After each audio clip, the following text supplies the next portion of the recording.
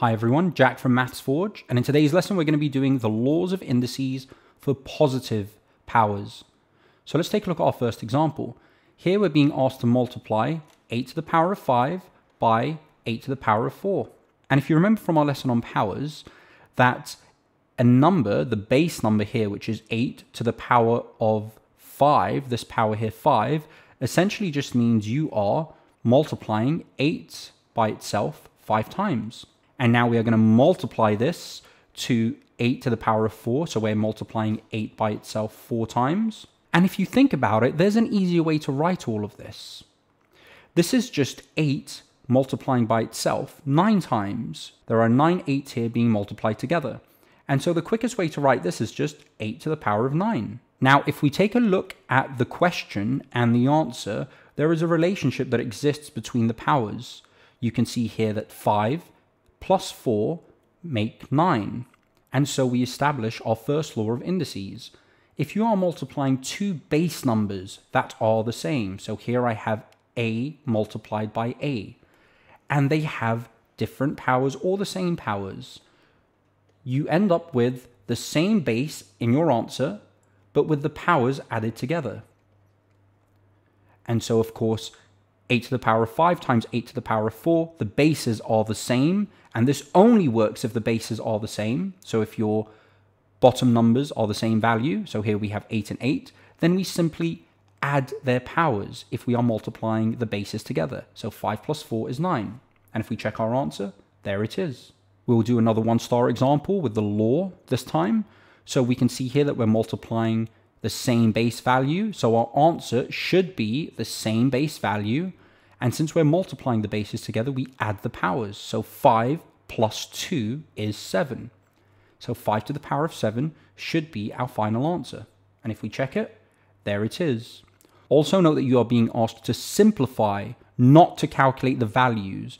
So simplification means writing down the numbers present or the expression with fewer operations involved. Now let's do a two-star example. Here we're being asked to divide 12 to the power of 7 by 12 to the power of 3. So here I have 12 multiplied by itself 7 times, and this is being divided by 12 multiplied by itself 3 times. And from the lesson on cancelling, you can see that we can cancel the last 12s, the second to last 12s, and the third to last 12.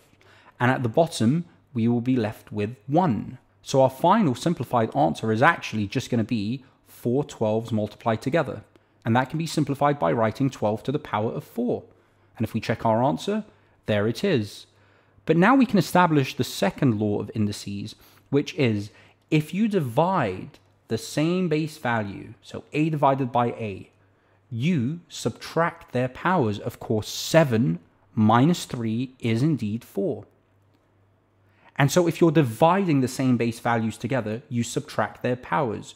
You do the power of the numerator, subtract the power of the denominator. And this is the second law of indices. Now let's do a 3-star example. Here we're being asked to simplify 5 to the power of 3 in brackets raised to the power of 3 again.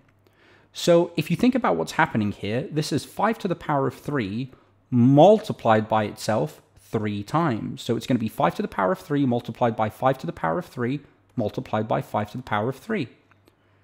And from the 1-star examples from our first law of indices, if you remember, if you are multiplying the same bases together, you simply add their powers. And in this case, all of our base numbers are the same. So this is just a simple matter of adding their powers.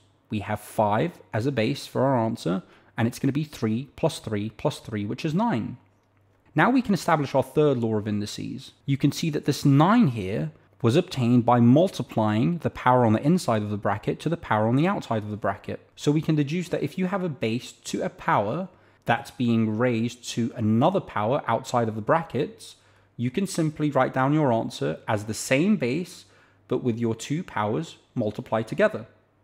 And if we check our answer, there it is. We'll do one more 3-star example. So we have 6 to the power of 3 raised to the power of 3. So from our third law of indices, since we have a base raised to a power that's being raised to another power outside of the brackets, we can simply multiply the powers together to get the final answer. So this is going to be 3 times 3, which is 9. So 6 to the power of 9 should be our final answer. And if we check our answer, there it is. And that's it for the law of indices of positive powers.